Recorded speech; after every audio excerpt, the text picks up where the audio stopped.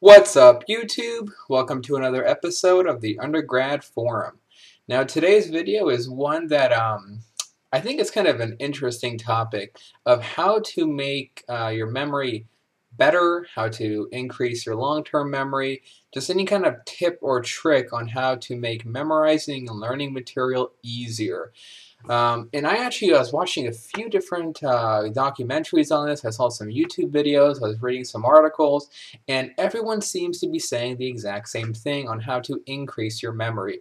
So I'm not claiming any kind of credit. This is all coming from just a variety of sources that I was reading and watching. So here's kind of a little synopsis or kind of a literature review of what I'm going to give on how to increase your memory. And it's something that I think we've all done, but we never kind of made a big deal about it to remember.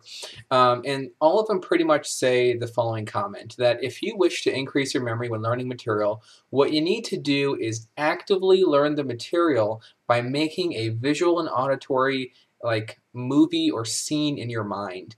And what that means is that if you wish to remember, say, something rudimentary, say you wish to learn So in the skull, if you look at the skull, you have like a bunch of holes in the skull, cranial cavities as we call them, and stuff goes through them, vessels and nerves, and you have to, it's kind of basic, you have to know what goes through all of them. And there's two kind of main ways. I remember when I was learning these, I employed this strategy of making these kind of movies in my mind.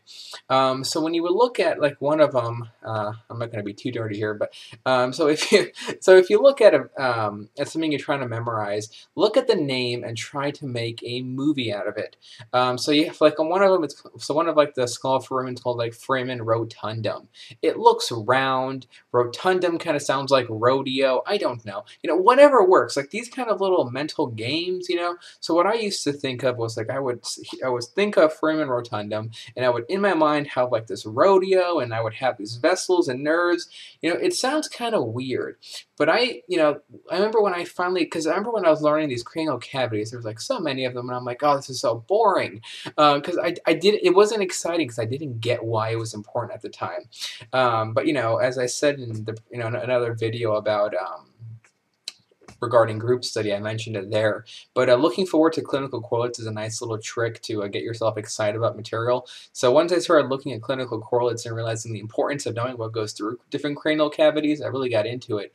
But this comment I made regarding thinking of like foramen rotundum and like a rodeo and like these nerves and vessels like doing weird things and like cows and like rope, that's kind of the strategy that I've read on a lot of things, that if you need to think of a topic, kind of play a little like think of it like on YouTube, like a short little YouTube clip in your mind of something going on that has to do with the content you're learning. Doesn't have to be completely scientific, but a rodeo is not scientific, but whatever works to get you to remember it. One example I remember seeing, this was actually a YouTube video, a TED Talk on memory, and the guy had I think a 15 to 20 minute video, and he remembered everything he wanted to mention in his talk by having this long movie in his head of opening a door, going into a living room, seeing a cookie jar, opening it out, and everything he did throughout this progression of this little short clip he had in his mind of entering his house and doing something. Every step along the way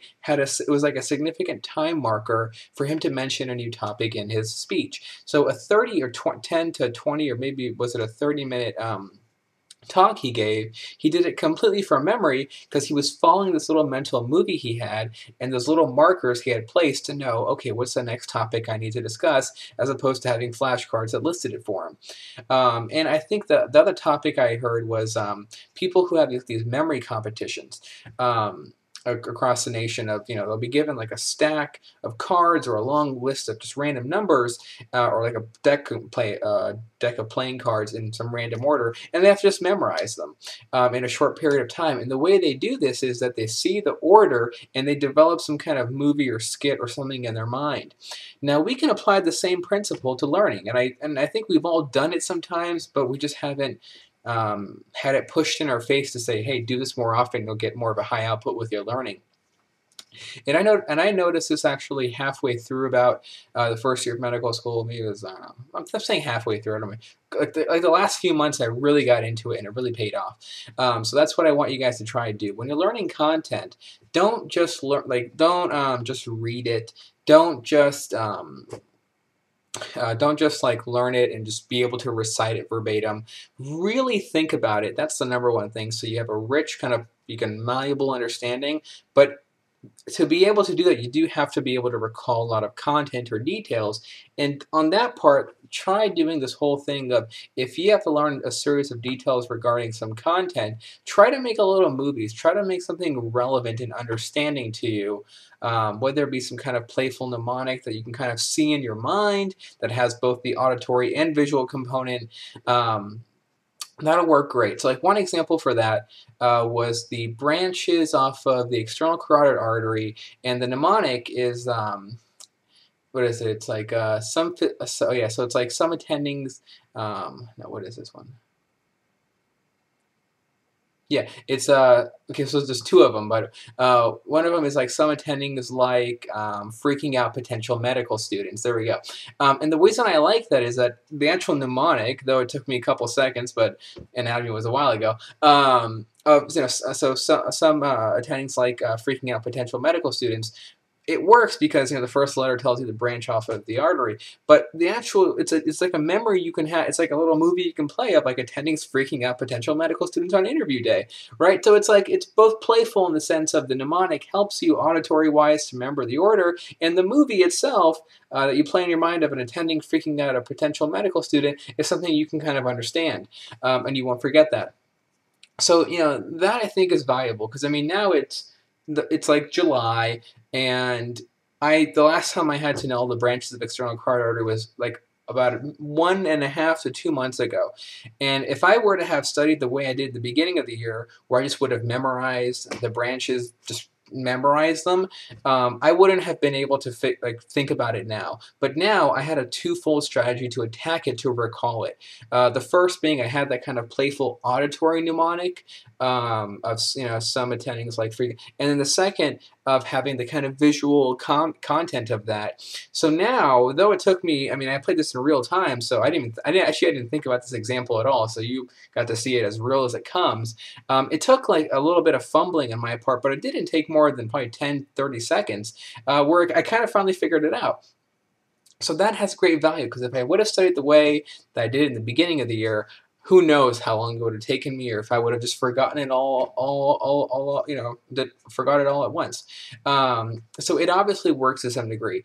The example I gave of the branches of external carotid, I don't know why I picked that one, but hey, it was a real example, and it on the spot we figured it out together. So that was really good. So as you can see, that's kind of a more simple example, but as content gets more involved, you can develop more and more of both auditory and visual components of like these stories you can put together in your mind to help you recall them.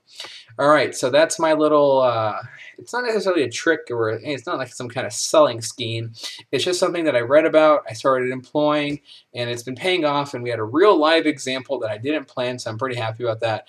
And it works, obviously. And I mean, you can look it up on YouTube, look it up, articles online, you can read research articles, if you even go on PubMed. But that TED Talk, I'll try to find the link and put it below, of the guy who learned about these kind of memory techniques, and you can just apply them to your learning, and wow, you have long-term memory that we didn't have before. And before I end, I'm going to give one more citation. I feel like I'm writing a thesis, but one more citation. Our actual one of our physiology professors, he actually said this, that when he's able to, he said, he's an older man now, that he's able to recall content that he learned in medical school because he actually employed that same principle of applying like movements and actions, auditory, these movies in his mind to remember them. And with respect to actions, which I'm going to mention here in closing, some like physical motions you make help you also recall things. I don't know why, but like whenever I think of the word genomic imprinting, I have to do this. I don't know why. For some reason, when I think of genomic imprinting, I kind of do this with my hands like I'm waving, because the very first time I was learning about genomic imprinting, I happened to do this. And now every time I do this, I'm like, oh yeah, and it just comes up. How? I have no idea. Don't quote me. This isn't like a research thing. But like my professor, whenever he would like do some like weird motions, he would be able to like recall certain medications or diseases. Try it out. Maybe it'll work for you. There's no harm in any of these things. If it doesn't work, throw it away and go back to your old study techniques. But hope you guys employed this kind of more active, engaged style of learning, and hopefully it instills contents and gives you that long-term recall that we all want. Alright guys, I hope you enjoyed this video. Leave questions, comments, anything you want below. Send me a message, video response, whatever you want. I'll figure it out.